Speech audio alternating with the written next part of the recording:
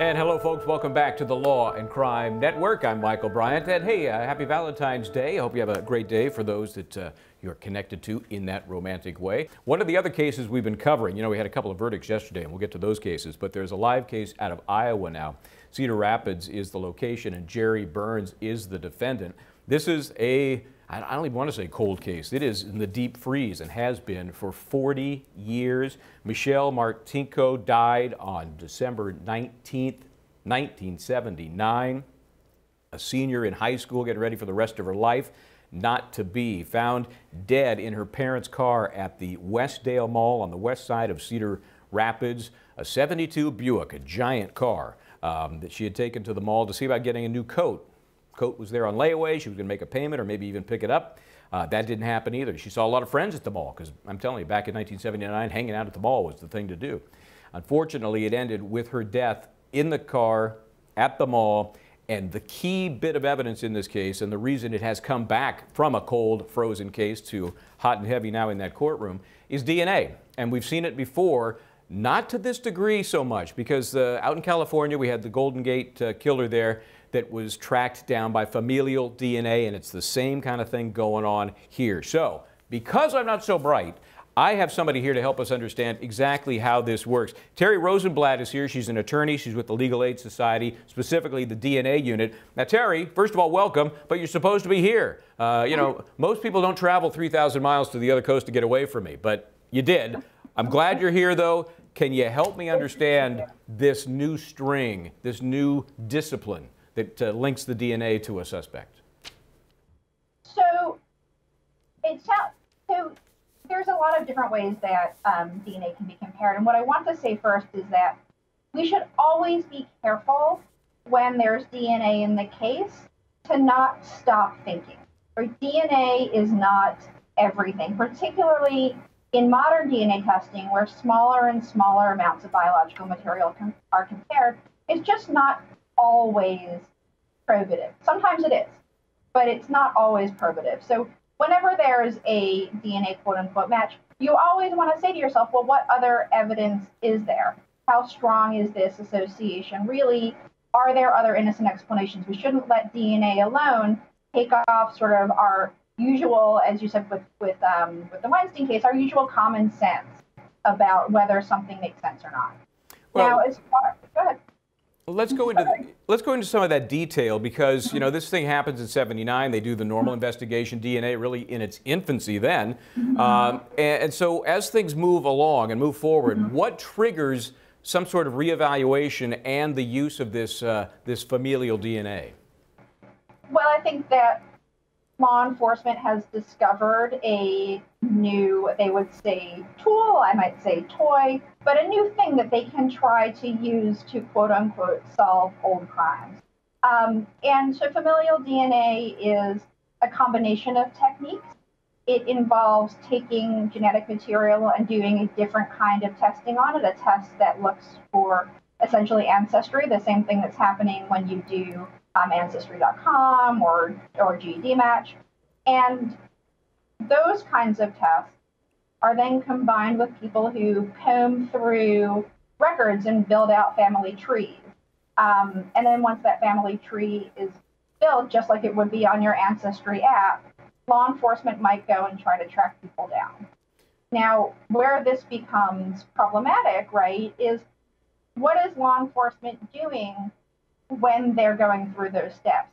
How many people are they going to and taking DNA from who they know aren't even really suspects, but are just people who they're trying to use to build out that family tree? And what about those people's rights and what happens to their DNA after it's taken? So I think familial searching is a really problematic kind of law enforcement technique and one that we should think really critically about. Yeah, and that was my first thought because we have ensconced DNA as the end-all, be-all. That if you've got DNA, forget it, Mr. Defendant, you're doomed.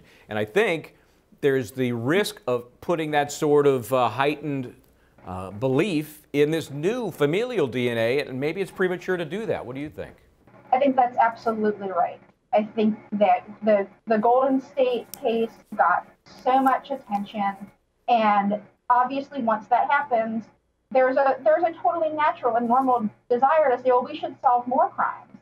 But that shouldn't overtake the idea that we should be mindful and careful and really concerned about the idea that, first of all, we might get the wrong person, or we might just scoop up people who really had nothing to do with this along the way. And those people have rights too. And what about this, the whole privacy concept? I know that 23andMe and Ancestry.com, I mean, these folks are becoming this this repository, this compendium of tons of valuable DNA. But who owns that? Should the cops get a look at that? But should the cops get a look at that? And do people, when they submit to 23andMe, are they really thinking, I'm not only finding out, if I am have Irish descent or if I have a predisposition for a disease, but I'm also giving over information for my whole family, my family that exists now and my future generations, right? The children or grandchildren or grandnieces or nephews who haven't even come into existence yet. I'm now turning over their genetic information to a private company that law enforcement, first of all, has access to. And even from the non-law enforcement end, what about other commercial uses of that kind of data? And I think we have a responsibility, if you're going to make that choice, to realize that you're not just making that choice for yourself, you're making that choice for your family too. Yeah, and I can see a real abuse, misuse issue here. And let's talk about just the nature of the DNA real quickly before I let you go here. It is familial DNA, so what keeps the expert from finding the defendant being the one who has contributed via familial DNA and not one of the other family members? There has to be supportive, corroborative evidence. You can't just rely on that one source. Right. It sounds like what law enforcement tried to do here is to get a confirmatory sample from that straw. I don't know how strong that is, right? That's going to be an issue that's going to have to be presented at trial, and the jury's going to have to consider that. Where did that straw come from? Was that obtained legally? How closely is it connected to this person who's on trial? And those are all questions that might become part of what's discussed in front of the jury and some of the things the jury might have to consider. Yeah, and in this Burns case, the corroborative evidence so far just doesn't seem to be there. There seems to be no real connection. As to the recovery of that straw, as I understand it, and this is sort of a fine point constitutionally, we know that once you throw something in the trash, hey, no reasonable expectation of privacy under the Fourth Amendment. But this straw was just kind of left on the table where he had used it and then wandered off. I guess that's close enough to the trash that it counts, but I can see gradations of that analysis to the point where, hey, maybe it's not giving up that Fourth Amendment right. That's just one of the issues. What do you think about that? I would say that close enough is nowhere in the Constitution. We don't do close enough. You haven't seen that phrase in the Constitution? Sort of, kind of close? I've heard some folks try it, and it's not right. Close enough does not get you there. And I want to make this point too, right? When we think about what does it mean for something to be quote unquote abandoned, first of all, we have to look at how that thing was actually taken. Was it actually coerced from the police? Did the person really have a choice about what they were doing with that item? And even if you get all the way to they did have a choice and they did abandon, which I think is not, that is not a slam dunk in the situation you've described. What about their DNA on the item? That is a part of your body and your genetic material. And are you really abandoning that? And I would say, I don't think so. I think for sure, if the framers of the Constitution could have possibly contemplated this development ever happening, they would say, no way. Let me ask you one more thing that directly relates to the Burns case. You know, there was a cousin that disappeared on, I think it was the 34th anniversary of Michel Martinko's death. There's been no connection of that disappearance to Jerry Burns, the defendant, but it was his cousin. Well, maybe it was the cousin's familial DNA that we found in the car. Possible? That really sounds like a question that the jury should be thinking about. Yeah, so it's anything but clear, but at least you've helped me get a little clearer in my muddled mind here, because I'm not sure DNA existed when I went to school. It's been a while. Thank you so much. I appreciate it, Terri. Enjoy your holiday. It's a long weekend, and enjoy your time out there on the West Coast. Thanks again. Good to have you on, and I'll see you next time. Thank you. Such a pleasure. Be well. Take care. Okay, so we will be back into the Burns case here in just a couple of moments. Are they coming back live? Yeah, they're getting busy in the courtroom. We'll take a quick break. We will join them right after this. This is the Law and Crime Network.